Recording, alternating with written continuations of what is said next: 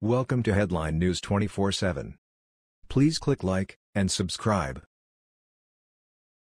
Breaking news about George Soros. 3 Soros campaigns to further advance the left's radical agenda. 3 new George Soros campaigns to further advance the left's radical agenda have been uncovered in separate news reports published this week.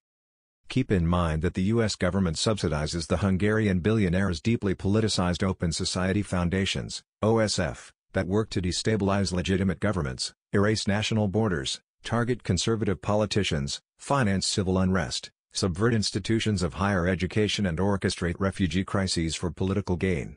Details of the financial and staffing nexus between OSF and the U.S. government are available in a Judicial Watch investigative report.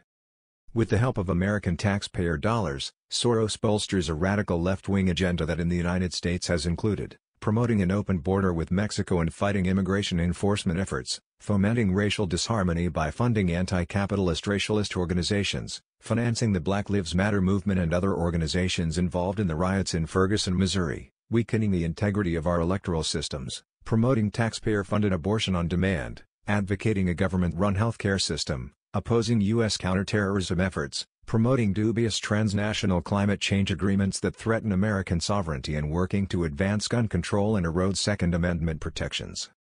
The list extends even further, with Soros tentacles, money, reaching previously unknown domestic and foreign causes that promote a broad left-wing agenda at various levels. It turns out Soros donated $408,000 to a political action committee, PAC, that supported Cook County State's Attorney Kim Foxx, whose office just dropped felony charges against the actor who fabricated a hate crime earlier this year. The actor, Jussie Smollett, claimed he was attacked in Chicago on his way home from a sandwich shop at 2 a.m.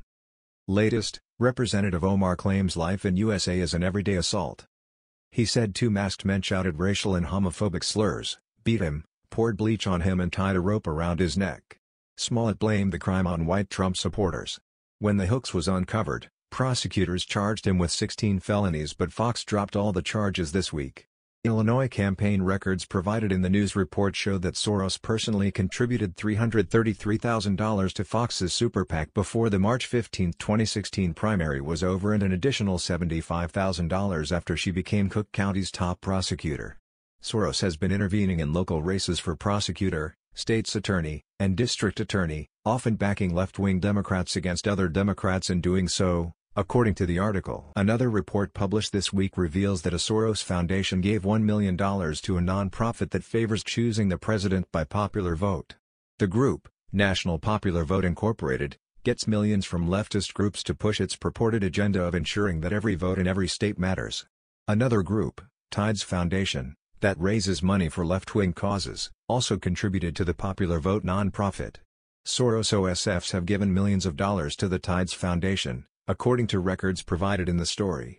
Based in San Francisco, the group envisions a world of shared prosperity and social justice founded on equality, human rights, healthy communities and a sustainable environment.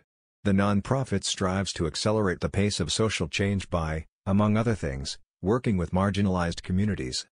The last article documents what Judicial Watch has reported for years: Soros' huge influence in the U.S. government, specifically the State Department.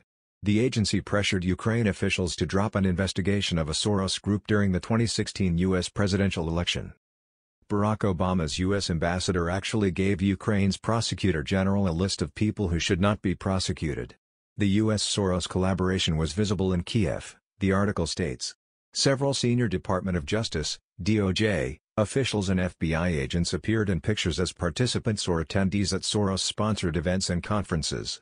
The piece further reveals that internal memos from Soros foundations describe a concerted strategy of creating friendships inside key U.S. government agencies such as the Departments of Justice and State.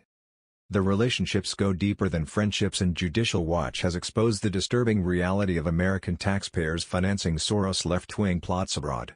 This includes uncovering documents showing State Department funding of Soros leftist nonprofits in Albania to attack traditional, pro-American groups and policies, U.S. government funding of Soros' radical globalist agenda in Guatemala, Colombia, Romania, and Macedonia.